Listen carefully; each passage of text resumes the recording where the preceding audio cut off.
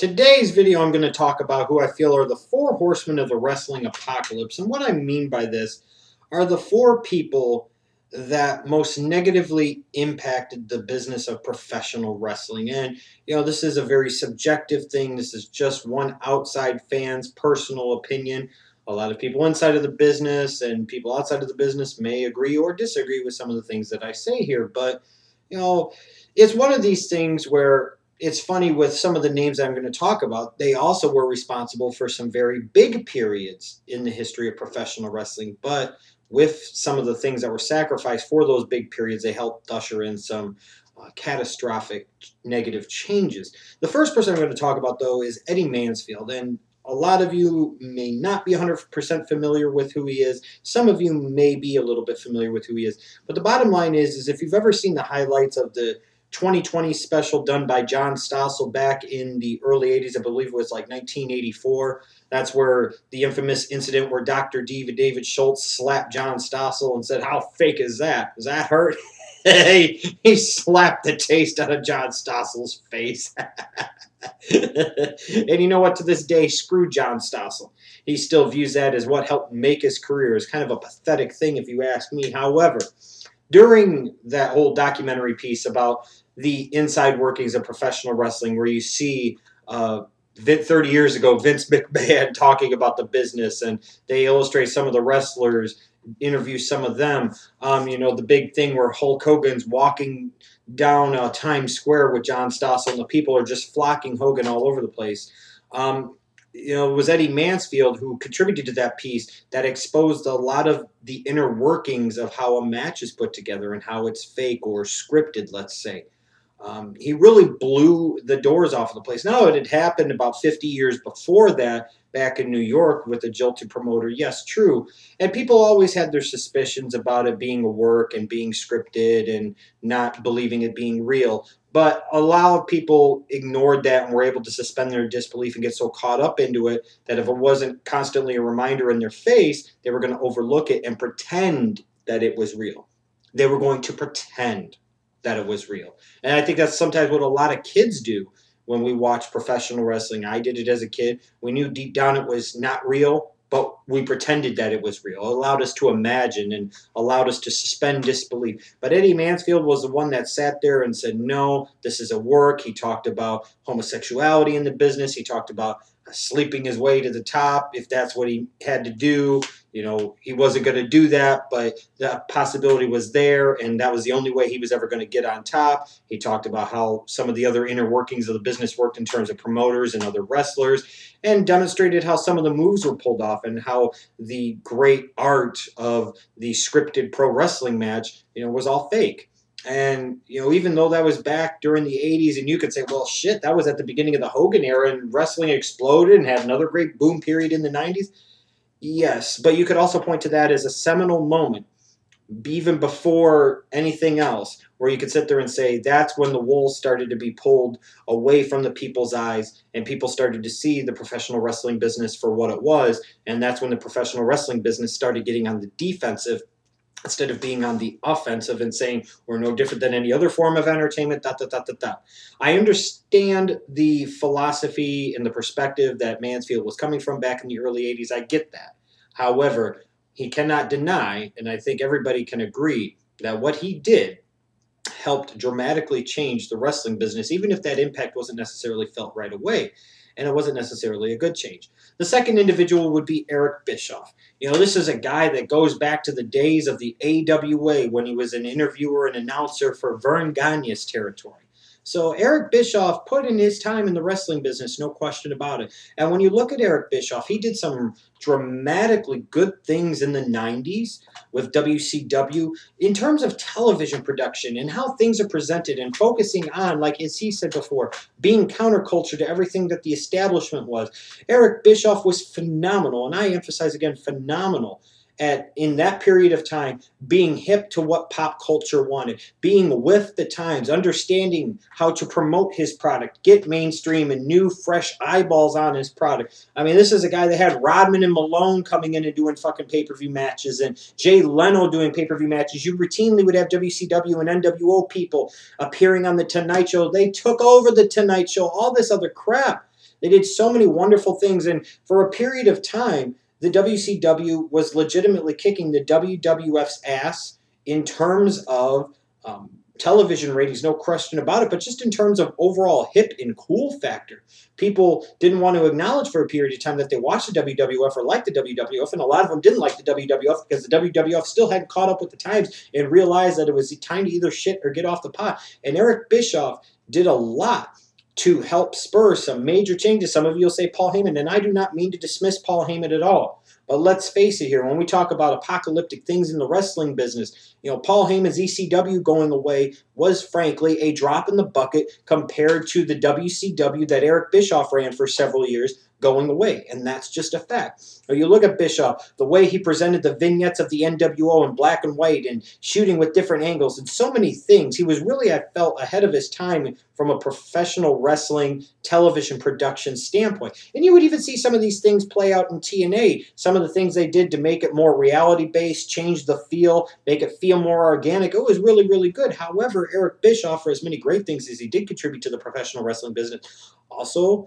created a lot of problems. The overinflated payroll of WCW, bringing in these old guys to work less dates for more money, and whether they produced or not didn't really matter.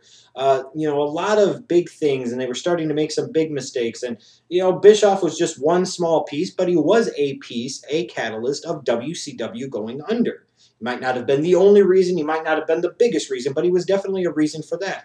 And, you look at his time in WWE, he went there for a couple of years, did some good things there, did some bad things. But when you look at TNA, here was a chance for Eric Bischoff to really leave his legacy on the professional wrestling business, prove that WCW was not a one-time deal. He was not a one-trick pony. But instead, besides some of the production things that changed, Eric Bischoff, to me, did prove that he was a one-trick and one-idea pretty much pony. And it was very sad to see what TNA used to represent to a lot of fans and see where it sits now and where it sat during the Hogan-Bischoff era. You're just sitting there and saying they're doing everything they can. You almost think that they've been hired by Vince McMahon, Hogan, and Bischoff to come in and run TNA into the ground before it ever would have a chance to really take off.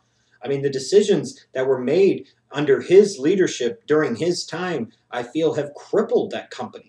They've completely crippled them. No more, television tapings in other venues, excuse me. They're back at at Orlando at Universal Studios. They've reduced the number of regular pay-per-views. So many changes took place under Eric Bischoff's leadership.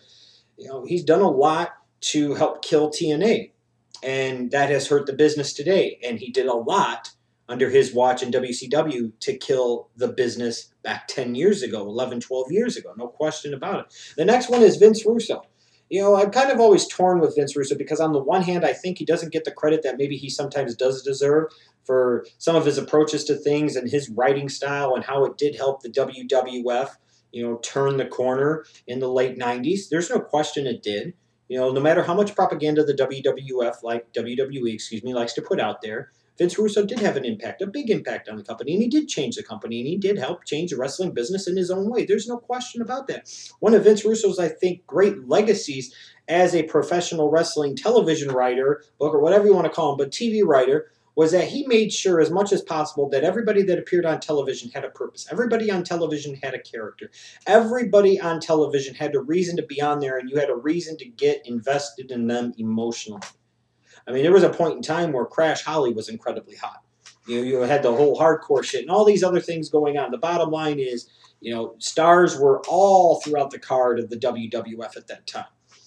So Vince Russo definitely deserves a tremendous amount of credit, and I think maybe because of the arrogance and the egotism of the WWE, they don't want to give guys like Vince Russo the credit that I feel they deserve. You can say, well, Vince was at the top. Well, you know what? Before Russo came in there, Vince was still at the top, and you look at like 94 and 95 and 96. How good were those years exactly? My point exactly. But then you look at Russo, his elements of Crash TV, of just coming flat out and talking all the time about the professional wrestling business being fake and being bullshit and insulting the wrestling fans and saying, this is not where you need to be, this is where you need to be, and all this dumb over-the-top Viagra on a pole bullshit, ended up being too much. It took things too far. It got too far away from being professional wrestling. You know, Vince Russo always said that his primary focus, his primary MO was to produce the best television rating he possibly could. And there were periods of time that he did that. Even when he was in WCW for that period of time. You know, when he came in that first couple of months, the television ratings were up. But at what cost? At what sacrifice? And it was kind of always that Russo and Bischoff, both of them were very notorious for everything is all about the television. To hell with the pay-per-views, to hell with everything else. We got to go for the ratings every single week. Now. It's all short-term gain, nothing long-term. And then when you look at, you know, Russo going to WCW and all the bad things that were done under his leadership during that time in WCW, even in that short time, then all the times he was with TNA and all the stupid shit they did, the electrified cage matches and, you know, all this other dumb shit. Remember January 4th, 2010 when they had that abortion of a red steel cage match? I can't even remember what the fuck it was called.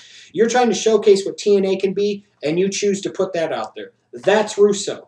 You know, the fans might be stupid sometimes, we might be, but there are other times we're not.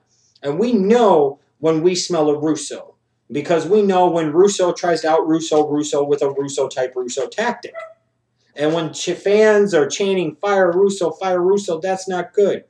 You know, for all the good things that I think Russo brought in terms of trying to incorporate more work shoots and more reality into the professional wrestling business, to me that fit the times more of the late 90s. In 2013, it doesn't so much. And you still see some of the impact of that in the business today where people are trying to cut work shoots, and those work shoots are necessarily classified a lot of times as good promo work when they're not always good promo work. To me, sometimes that's a lazy way to cut a good promo. Anybody can shoot on anybody in a worked or real shoot style. That doesn't mean it's a good promo. It doesn't mean it gets a message across. It doesn't mean it resonates with the audience. And I feel like in a lot of ways where Russo meant some good to the business, I feel like he also undercut and killed a lot of young talents' careers by not featuring them properly and putting them in bullshit and having guys that need to be showcased in nice matches working 2-minute shit jobs and all this shit, especially what you saw on TNA over the years. It was terrible. But I think the ultimate horseman of the wrestling apocalypse has to be Vincent K. McMahon, and beyond question.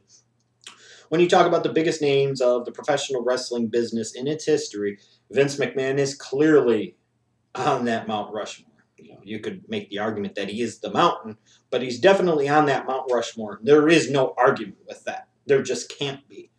You know, he has, for better or worse, meant so many things to professional wrestling or sports entertainment over the years. And when you look at what Vince McMahon was able to accomplish, he took over for his father's territory, or his father, and took over that territory, pushed his father out of the way, took it over in the early 80s and said, I've got an idea. I can take this national. I can take this international. The old way of doing business, the old territorial system, it's passé. Vince understood what cable television was going to do. He understood that he could become a global entertainment brand.